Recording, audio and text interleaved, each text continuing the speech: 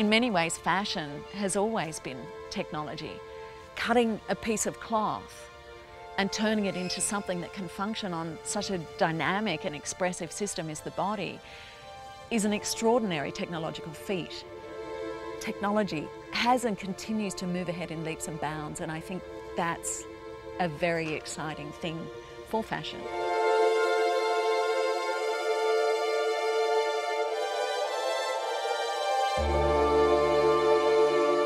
Many people have different ideas about what wearable technology is, but I like to think about it as interactively responsive garments and interfaces. As technologies advance and as they're explored with, they can extend our ability to communicate with each other. They can extend our knowledge about ourselves and what's going on with our bodies. They can communicate that knowledge to others if we want it to.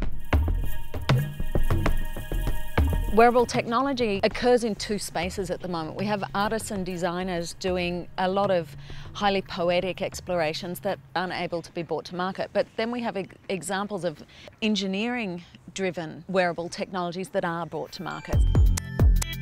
Helen Story and Tony Ryan, for example, are major leaders. They're champions in many ways of investigating how scientists and artisan designers can collaborate fruitfully to really innovate and look at how these innovations can play out in everyday life, so become products.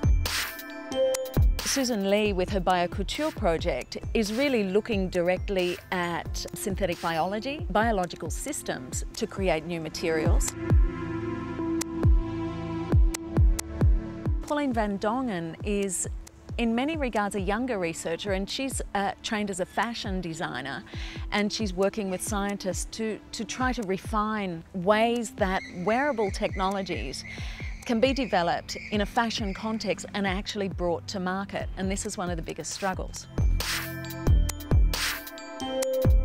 We can see around us with some of the sporting applications of wearable technologies. We see microcontrollers paired with the body that can give you data about how you're running or how you're exercising or how your body is responding to situations. But as technology is evolving, we're beginning to see applications of the biosciences and the life sciences and the material sciences. We can 3D print DNA. How could that manifest itself in a wearable technology? There's a compromise between what's currently possible and what is desired in order to produce things at the moment, and hopefully that compromise will be less towards the engineering and a bit more towards the expressive capabilities and extraordinary potential of wearables as we move forward.